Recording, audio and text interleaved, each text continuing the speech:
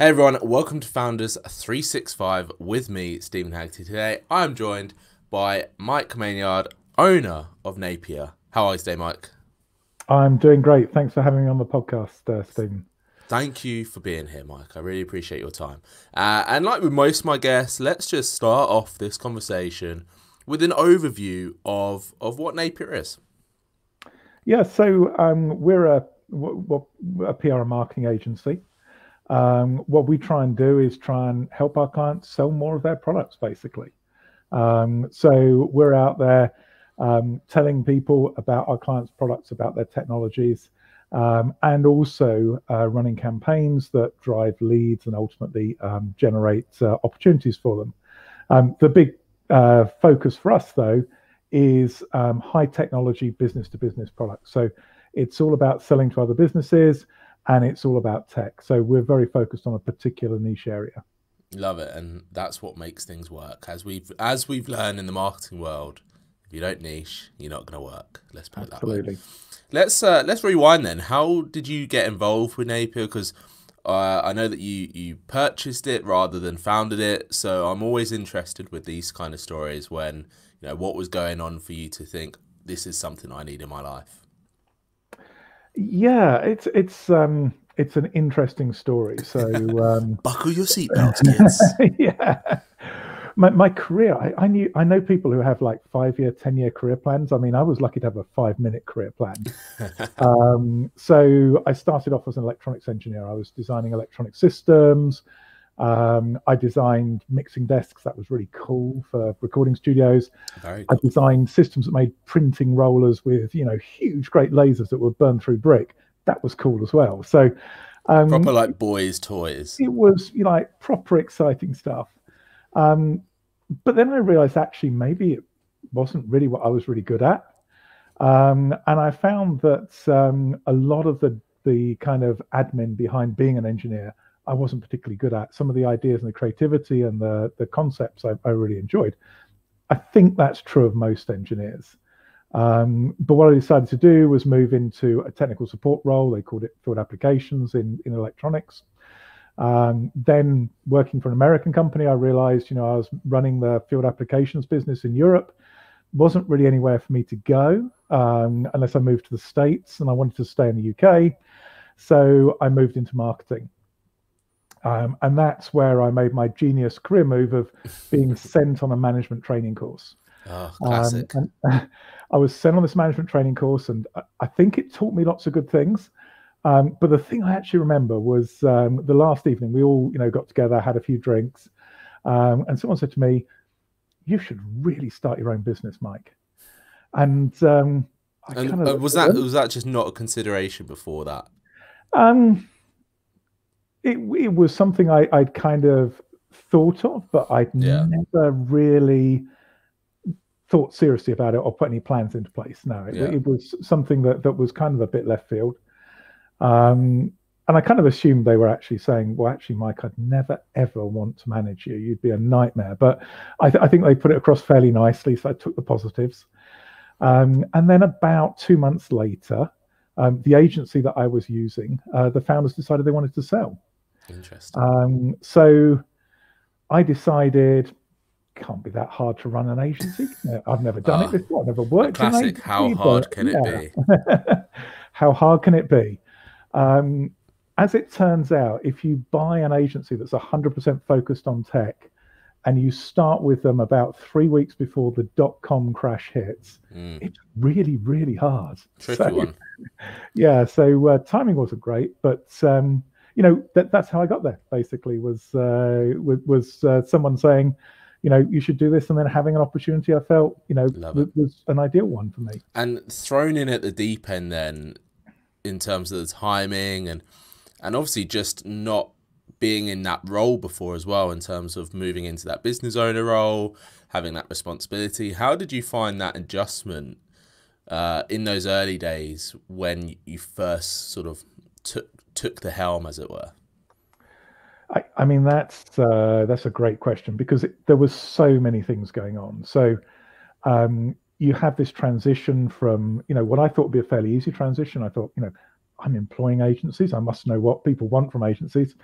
actually, when you're, working with an agency and you've got an agency, working for you, you don't really understand what makes you happy, I think.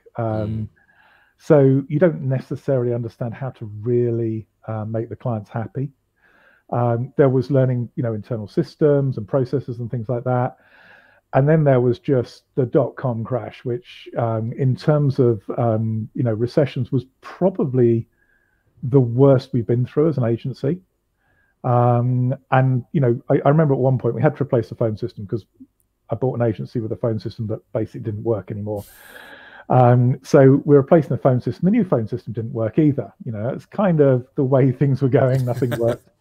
And at one point, you're sensing the pattern, and you're going, right, what's happening? Yeah, it's like, don't buy a lottery ticket this week. You're not going to win. So I remember vividly at one point, the phone wasn't ringing because it wasn't working. I just turned around and said, well, at least nobody can fire us by phone anymore. Because all these clients were all freaking out. And obviously, for them, it was a disaster as well, because a lot of them were in this, high-tech communications business.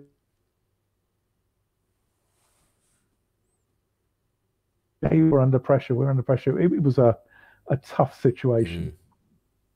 It's I think whenever people go through those kind of times and that situation, communication is always the number one factor. The fact you didn't have a working phone back then probably meant that your communication style wasn't great. But what I'm curious about is what you said in terms of the fact, because you were hiring an agency, you assumed you knew what agencies did and how to make other clients happy, right? And that perhaps wasn't the easiest case as you may have first thought. How did you then solve that? How did you start figuring out what people wanted and how can Napier sort of fit in with those solutions for that people? Because you're still around, which is fantastic to see. And, you've gone through growth and other exciting things. So you must have just gone, right, it's time to put my solution head on and let's crack on. Yeah, and I think at the time you kind of just work through the problems. I mean, there's what feels like this never-ending list of problems, and you kind of triage it, you identify the the top issues, you work through them. And one area in terms of understanding what clients want, ultimately you just got to ask people. I mean, you ask clients what they want, they tell you what they think they want, and a lot of it's actually important stuff, but it's not necessarily the whole story. So then you've got to talk to other people in the agency and learn from people who are working for you effectively, and get them to teach you as well. So I think it's just about gathering as much information as possible. And for you, if we now fast forward a little bit, marketing in general, I think, has just exploded, and it seems like every man and their dog either has a marketing company or wants to start a marketing company. How has that been for you, being around for a little bit longer, adjusting to newer times, but more importantly, I think, adjusting to the fact that consumers and customers, clients, have much more awareness in terms of what's on offer now, as opposed to 10 plus years ago? Yeah, I mean, the world of marketing has changed completely. I think, probably magazine publishers are probably the only business that's changed more. So magazine, people will be now thinking, what's a magazine? I wonder. That's scary. It's like an LP you can read. Yeah. Do you remember cassettes? Yeah. So, today there's a lot more complexity in marketing. There's always been a very low barrier to entry to open a marketing agency. I mean, literally all you do is you put up a website and say we're a marketing agency. And that's always been the case, but that's very different from being a good marketing agency or being able to, go and win business. We bring clients is something different. We bring them a lot of experience, bring them a lot of expertise as well, that you wouldn't get with someone just opening, a one-man business. For sure, there are companies that do really well and start off, and actually, I'll be honest, in our business, we absolutely use freelancers. So from that point of view, they're not the sort of people who, can't do great work. They absolutely can, but sometimes they can't deliver a big complex project because there's just one of them, and they have other clients. Whereas, with us, there's 35 of us. We're in a much better position to deal with very, very big and, frankly, sometimes quite demanding clients.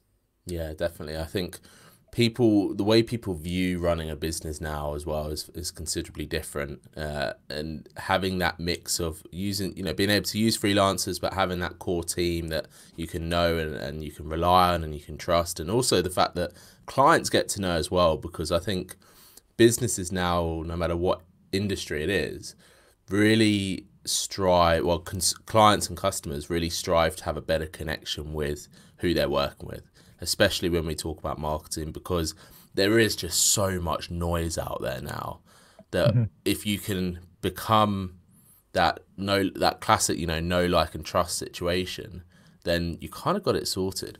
For you, growing this business and being at that helm, what are some of the things that you've learned about yourself being in this role and being this person that pushes the business forward?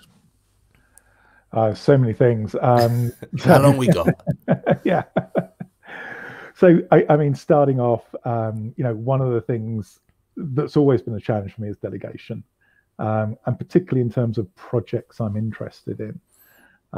So I think, in terms of a management challenge, it's understanding how to delegate that work down, because, it makes no sense if you've got a team of 35 fantastic people and you go, no, I'm doing all of this myself. Yeah. So, one of the things I try and do is delegate down some of the things that I find most enjoyable. Because once you start delegating those, believe me, the things you don't find enjoyable then become very easy to delegate. If I'm not doing that, I'm definitely not doing that. Yeah, 100%. That's such a common thing, though, delegation, and in terms of being a good manager, a good leader. Why do you think people struggle with it? Why do you think people struggle to delegate even the bad stuff sometimes? I mean, the truth is that the first time you delegate stuff, it normally takes longer and it normally is lower quality. And a lot of people, they try it once, they try and explain to someone, they come back and they haven't quite got it, it's not quite right. They just go, oh, it's not worth it, I could do it myself quicker. And the answer, I think, is always with delegation, you can do it the first time quicker yourself. But by the time you come to the 5th time or the 10th time, actually, they may well be doing it better than you, and they may well be doing it quicker than you. So it's about being able to get through, what I think someone like Seth Godin would call the dip. You go through, you're excited about delegating, then there's all these problems. You've got to basically grind through that, and then you start getting the benefit. Well, it's one of those examples as well, when you first did the task that you're trying to delegate now, you also weren't perfect at it. Even though we may, I was absolutely brilliant. Even though we may think that we were brilliant at it, let's face it, if we look back in time, if we were a fly on the wall, you probably made some mistakes, Mike. Absolutely. Totally agree. One of the things I was really interested to talk to you about was, you obviously have a keen interest in, how do I phrase this? Keen interest in sort of keeping the industry as a whole sort of very in tune, very up to date, because you lecture, you're involved in some, what's the word, groups, outside groups, industry groups. Why is that sort of thing important for you in terms of keeping your finger on the pulse, educating others, and being that person that's in that position? Yeah, I mean, that's a great point, because, you mentioned marketing's changed so dramatically. It's still changing a lot. So yes, there's some outside areas, and one of the things I guess I found is I quite enjoy training people. I'm not very good at it, working on that, but quite enjoy training people and seeing people develop. So from that point of view, it's it's interesting. But the more information you get from outside, the better your internal training can be. And for us, we've realized that fundamentally at the moment, one of the things that's going to determine how successful we are is how good our internal training is. Because I can have someone who was brilliant at email marketing 3 years ago. I can tell you today, they're not going to be brilliant, because they're not going to know about the latest tools and techniques and approaches and research, and so you've got to keep learning. And in fact, we do. We have every Friday we have a lunch and learn, and we have somebody present something to the team that's going to help them develop their skills, as well as having individual learning. I'm going to put you on the spot here now then. So what's been over the last couple of weeks or months, what's been the biggest thing you've learned from a lunch and learn session? Oh, from a lunch and learn session? That's a great question. So I think looking back in terms of the lunch and learn sessions, we've had a couple that have been focused around process, which has been very interesting. So like most companies, we have standard operating procedures and we're trying to improve that. And I worked with Clive, who presented the new handbook systems we have. And actually, I learned a lot through working with Clive about how we need to develop those systems. And then I think there's lots of different little bits you pick out. I mean, Hannah from our team, she presented on employee advocacy. So having your employees promote your business. And that was great, and to be able to see how not only companies are trying to encourage employees, but how they're actually structuring that and how they're making it easy. So I don't think it's necessarily one big thing, but lots of little things have really contributed. No, that's great. I mean, the reason I asked that is because it really shows that you're really open to learning yourself, because a lot of companies, and no matter what the size is as well, which I find sometimes put on these sort of lunch and learn situations, but then the leader, the manager, the founder, the owner doesn't think that they're in the position to learn themselves.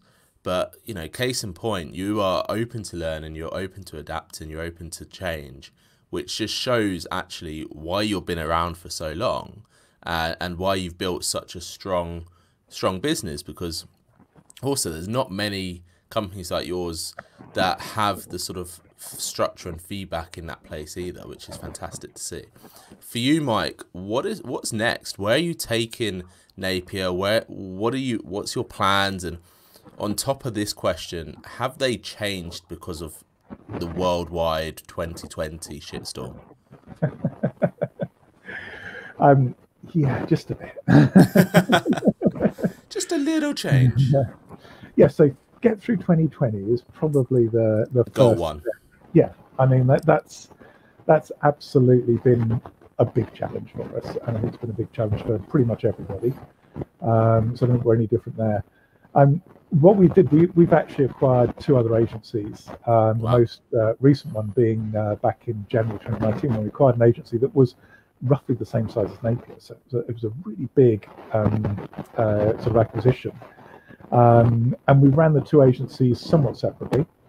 And we just, in the start of September, we've decided to bring the 2 agencies together, merge them together, primarily because there's so much good talent in both companies that to isolate it to one side or another just seemed wrong. So we're rebuilding we've rebuilt the structure of the company. We've got a new organization. Everything is new this month. So, I mean, for me, hopefully it's not going to take a huge amount of time, but my goal at the moment is to make that reorganization work, and to make sure people are doing things they like to do within the business. Yeah, definitely. So it's about really getting us into truly one business, as opposed to, if you like, 2 separate kind of competing, kind of collaborating agencies that had a lot of positives, but also had some downsides as well. Yeah. What's really interesting is that you've obviously gone through growth via acquisition. What made you choose that route rather than going, look, this is what these guys are doing, let's try and do it better than them, which is a lot of what other people are doing, and you've gone, actually, let's try and acquire them because we can see that their assets are really beneficial for us as well? Yeah, so in terms of growth, we've actually grown slightly more organically than we have through acquisition. So we've not forgotten organic growth at all, and that's been an important part of the business. But yeah, one of the things that you find with agencies, particularly agencies that are specialized, is you sell on a specialization, and if you're any good at it, what happens is bigger and bigger companies start working with you, and eventually you get to work with one of the biggest companies in the business, and then they start saying, well, you can't have competitors. So you're then kind of locked into one big client, and it's actually somewhat hard to jump into other sectors. So actually acquiring agencies in adjacent sectors makes a lot of sense. So, Napier historically has been particularly strong in electronic components and semiconductors. And so we've got some great clients there. We have clients all over the place. I mean, we work with the world's largest manufacturer of baggage handling systems for airports, as an example, so completely unrelated, but we've got a mix of clients. And the most recent acquisition, Armitage, was very, very strong in industrial automation and control systems. And so that let us bring in that side of the business very, very quickly, whereas to grow in a new market as an agency can actually take a very, very long time. So it's about speed, but it's definitely about not forgetting that organic growth. Yeah, 100%. And for sure, we're very focused now on stabilizing the business, making sure that we've got everything in place, and then getting organic growth from the acquisition. Yeah, I always think it's such an interesting strategy with acquiring, competitors and colleagues, that side of things, because like you said, it's a really great way to speed processes up. It's a really great way to, if we come back to that learning side as well, it's a really great way to tap into often extraordinary talent that perhaps wouldn't be readily available. So it's really, really interesting that you're doing that. For you, Mike, one of my final questions would be, in terms of Napier as a brand, and as business, and like early days, you weren't in business. How has it changed your outlook in life? How has it changed the way you live life as opposed to perhaps before? Big question, I know. Big question. Wow. That is the big, life, the universe, and everything question. The $60 million question. If I'm to be honest, I think it's changed my life much less than you'd expect in terms of running a business. I think that's a really positive thing if someone's thinking of, either acquiring a business or being a founder. Actually, it doesn't mean you can't do other things. It doesn't mean that you're stuck, doing the business all the time. It doesn't mean you lie awake every night, some nights, but not every night. So to me, in a way, it's not really changed my business hugely, or my life hugely. I travel less, which is something I wanted to do. At one point, I was basically traveling around Europe every week, and that was tough. That was hard. So that was perhaps one change in terms of life changes. But other than that, I still play. Well, actually, I've started playing cricket since I took over Napier badly. That was in the contract. You have to play cricket to run Napier. No, it was just something I used to play as a child, and I said to my son, I said, because he was mad keen on cricket as he grew up, and he said, will you play a game when I get into the adult team? I said, right, I play one game. That was probably about 5 or 6 years ago, and it's so I still have hobbies. I still do things outside. I don't feel from a life kind of point of view, it's necessarily hugely different. But that's great to hear, really, because I think being a founder or being someone at a fairly senior level of a business or company, there's always that external pressure, I think, to be the brand, be the business, 24 hours, 24/7 of your life. That is what you do. And I definitely back in probably 2016, 2017, when Gary Vee was all about sort of the hustle and that sort of thing. It really bred that dangerous mentality of you've got to have those sleepless nights. You've got to make sure that you don't have any other hobbies and all this kind of stuff. When actually now what I'm seeing as well, speaking to obviously a lot of founders, is that the balance is really what makes the business work. The fact that you can go and play cricket and the business is going to be okay. And obviously you've set that up to make it okay as well. You're not a one-man band. You've got a lovely team. So that things are going to keep running when you're playing cricket, for example.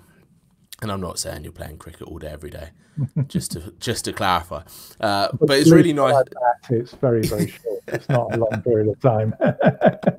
But it's just really nice to hear that you've got that balance. And I think without that, then obviously business would be hindered, and people in general would really not be connected to the business as perhaps they are. Yeah, I mean, I think the big difference is, you know, when I worked for someone else, the boss made stupid decisions. Now the boss makes stupid decisions. I'm just not quite so loud about highlighting them. You know, it's yeah, exactly. No, that's you begin fantastic. to appreciate, I think, some of the reasons why people might make wrong decisions. When you start running your own business, it's an interesting situation to be in. And it's also interesting if you know you're making those wrong decisions or not. Or when you find that out anyway, and who tells you, which is always an interesting one. Listen, Mike, I've thoroughly enjoyed this conversation, and my very final question is how can people find out more about Napier and perhaps connect with you as well? Yeah, great. So very welcome to come to the website. That's napierb2b.com. We're very focused on business to business, so napierb2b.com.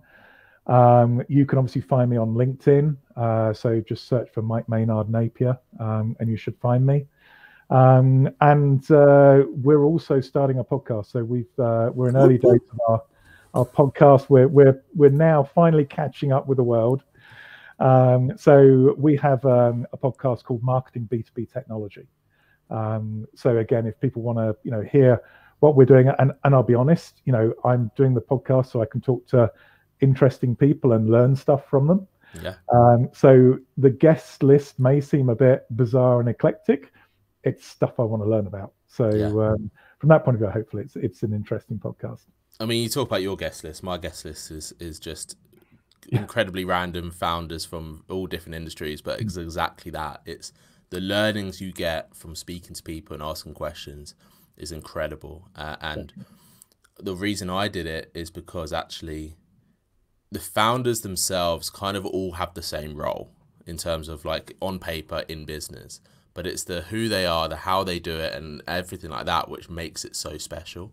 And I've loved it. So I'm going to listen to yours, and I'm going to learn some things, and I really hope you enjoy that journey because it's a very interesting one to go down. Cool. Thank you, Stephen. Mike, listen, thank you so much for coming on Founders 365, and I wish you all the best in the future. Thanks very much. Thanks everyone for listening and watching. This has been Founders 365.